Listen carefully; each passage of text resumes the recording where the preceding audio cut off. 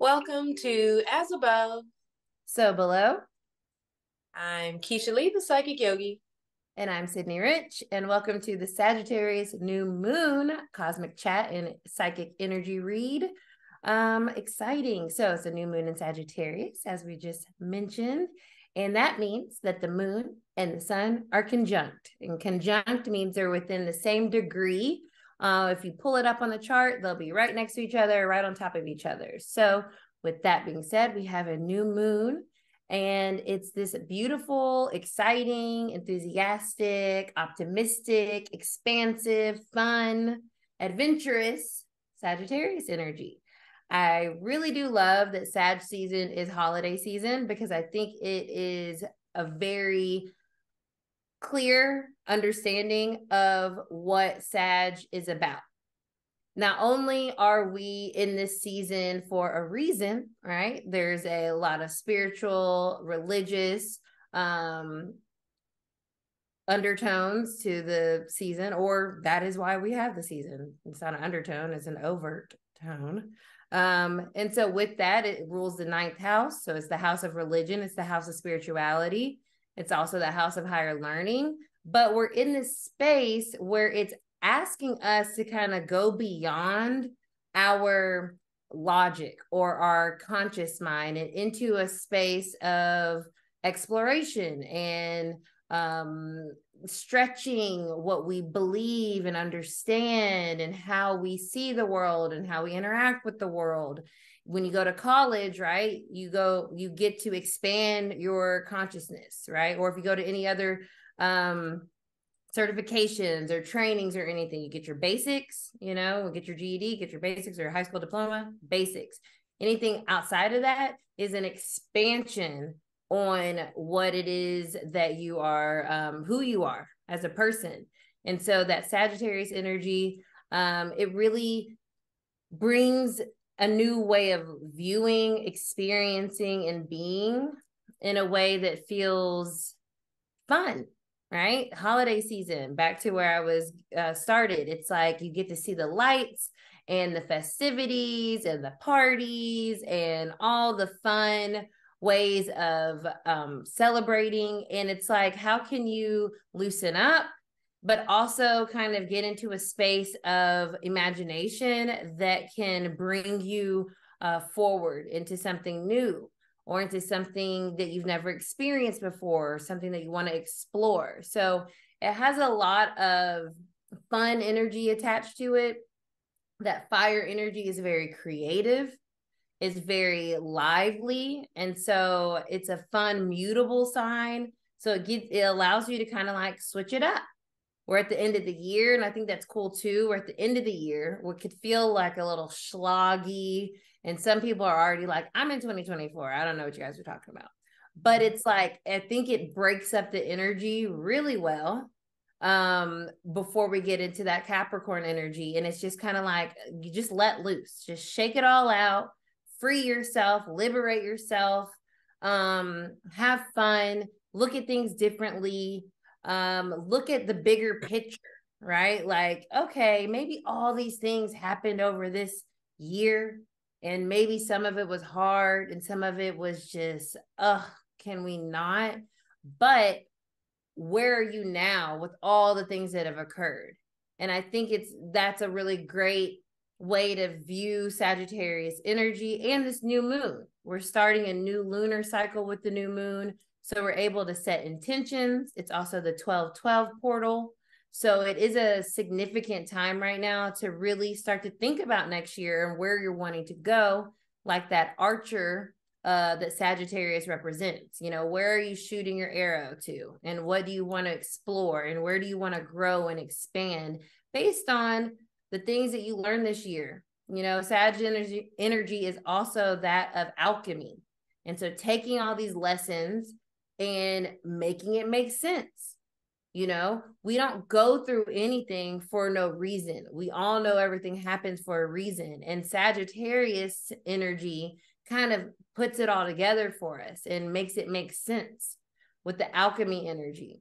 And so what lead have we been dealing with that's now turning into gold that we can now see its value and use that moving forward instead of maybe feeling, weighed down by the year.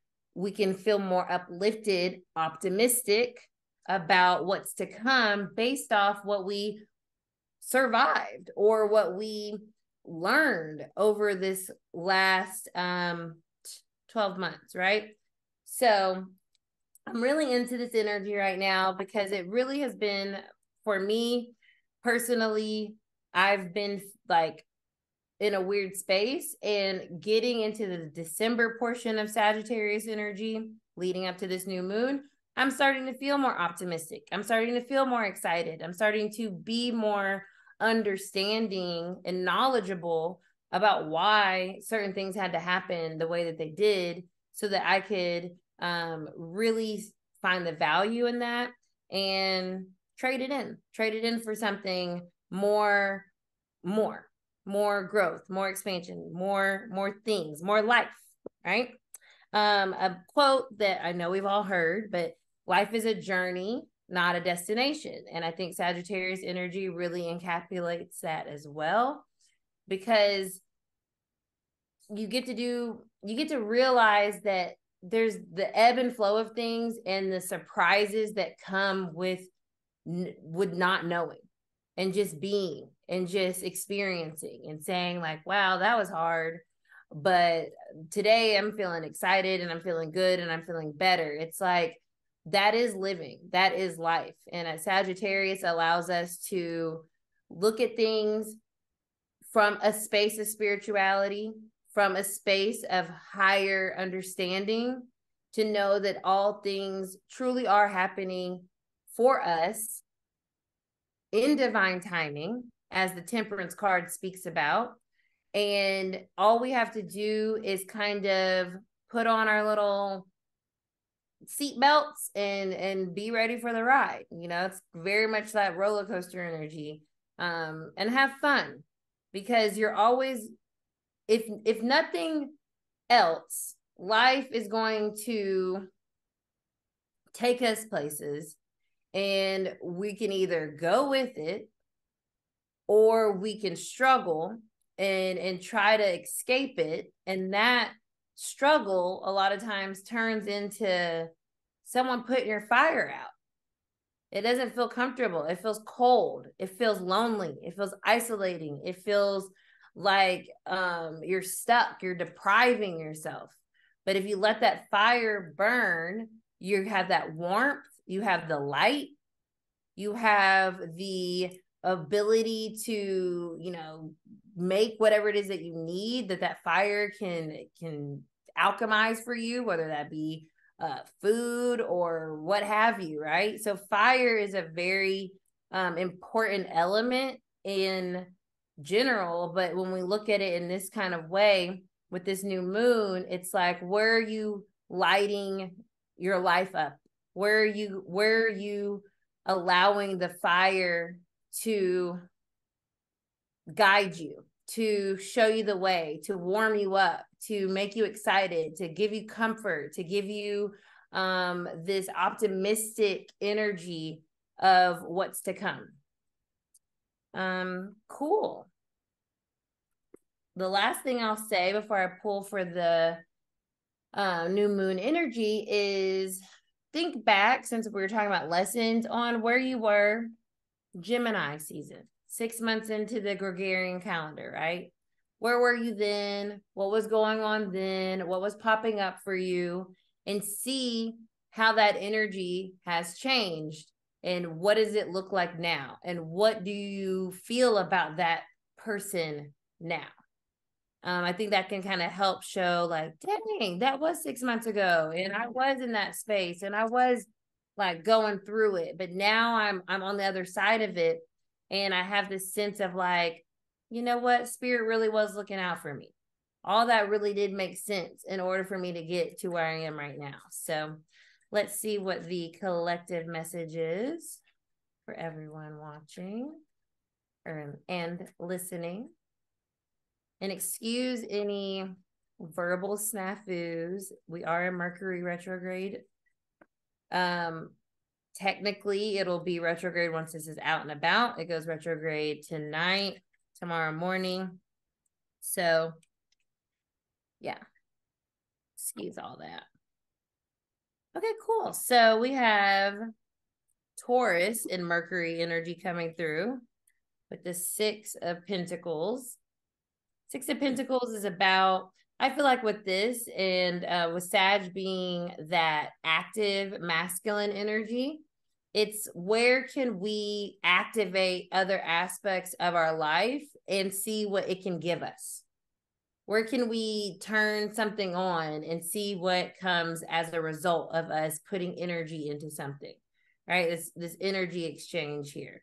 The High Priestess reverse is cool because this is about things being unveiled, right? Sag is this fire, right? And it's about spirituality. And the High Priestess is about our intuition. And when it comes up reverse, it's this disclosure of secrets, so to speak, or information. And so kind of like what I was saying, why did this have to happen? Oh, this is why. It's connecting the dots kind of energy with this High Priestess coming in reverse. And then we have the Fool. So with the new moon, this is a new beginning. We're setting new intentions based on the information that has come to light, where we can start to activate other aspects of ourselves and receive in those spaces in a way that maybe we didn't see before because we needed this time to progress before we were able to really understand why certain things happen. And what's crossing the High Priestess is Three of Cups here. This is Pluto in Cancer. Why certain really tough emotional things forced us in a certain direction. It was to reveal certain aspects of ourselves that we needed to heal, certain things that were no longer in alignment with us, as this is a 2023 7 year.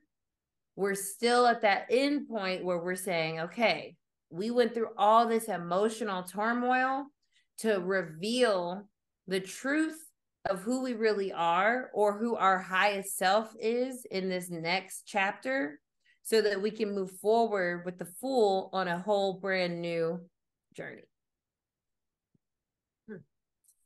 That's interesting because I think of the Fool, to me, seems very Sagittarian, like just like happy-go-lucky, kind of just la, la, la, la, like an ignorance is bliss type of feeling, but not it's almost, I guess it is kind of that free-spirited type of energy. It's not like a happy-go-lucky where you're just completely ignorant of things. It's just you're discerning about what you're going to be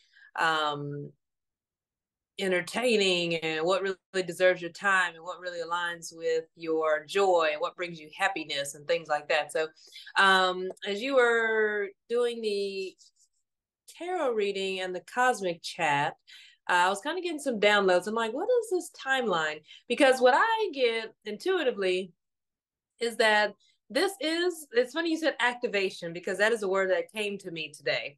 And I actually think I mentioned activation in the Goddess Guidance earlier this evening. So it's very interesting that we were on par with that.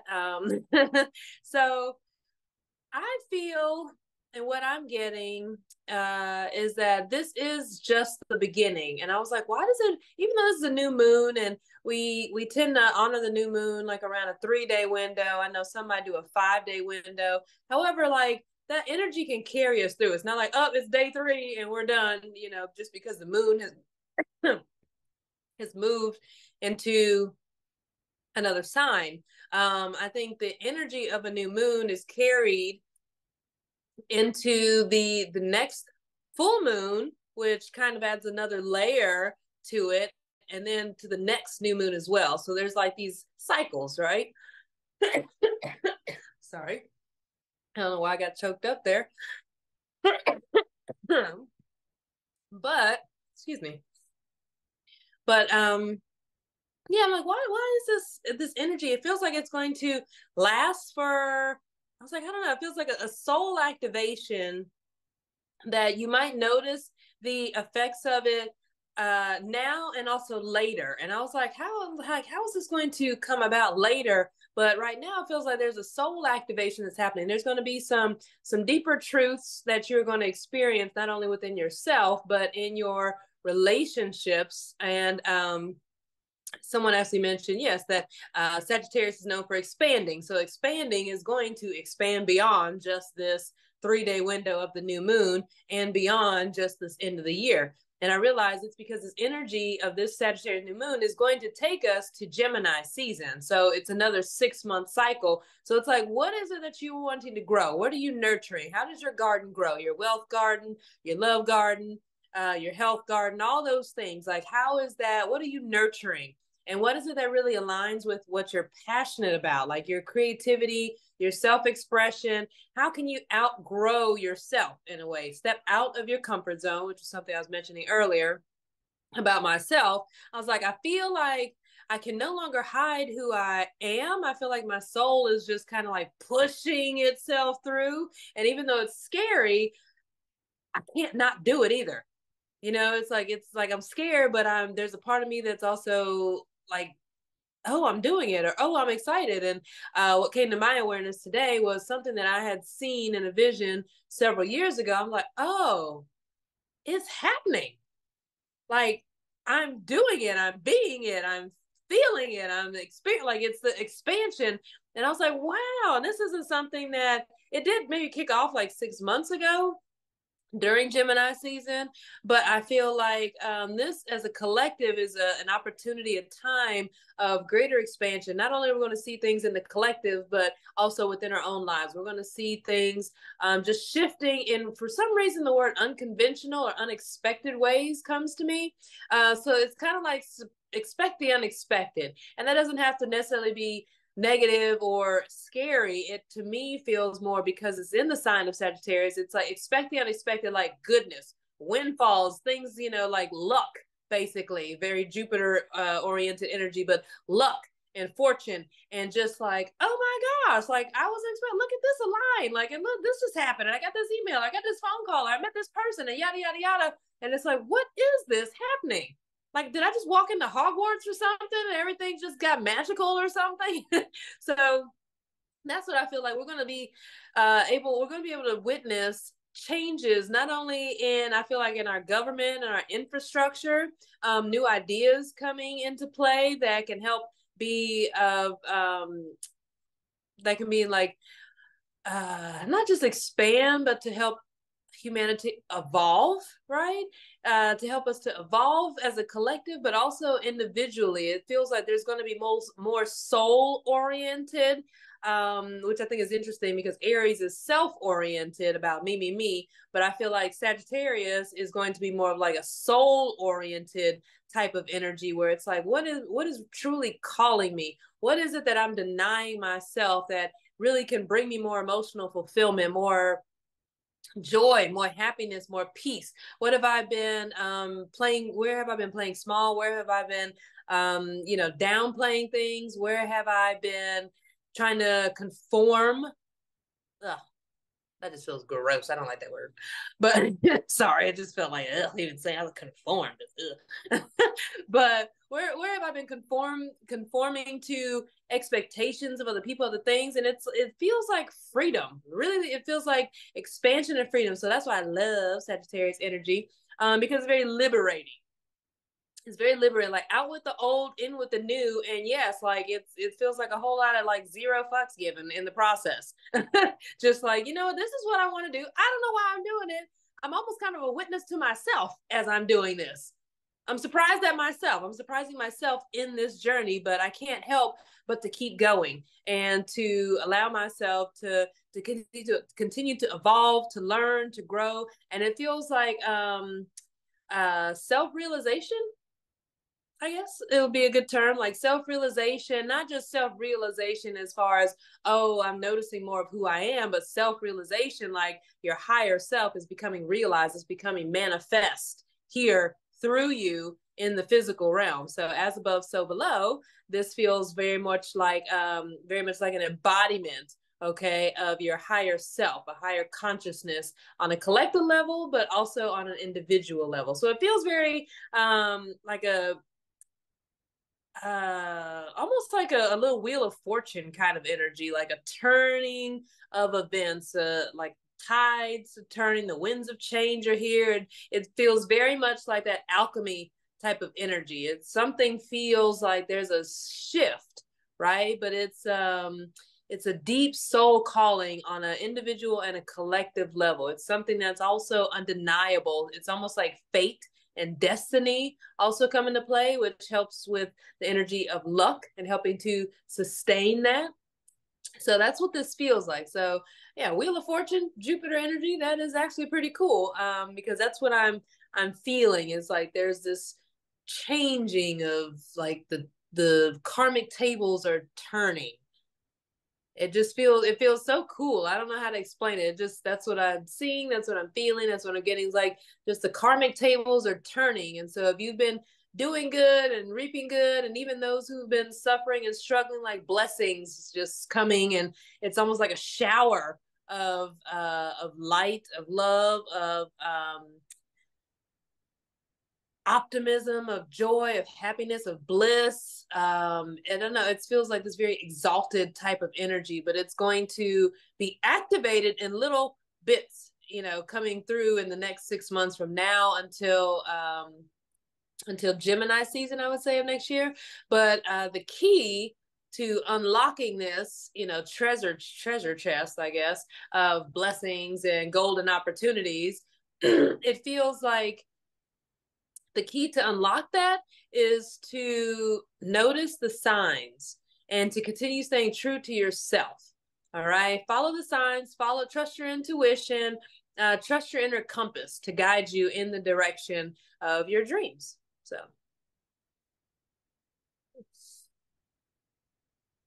I like it. Love it. And that was so awesome what you channeled there. Makes so much sense. It's really cool.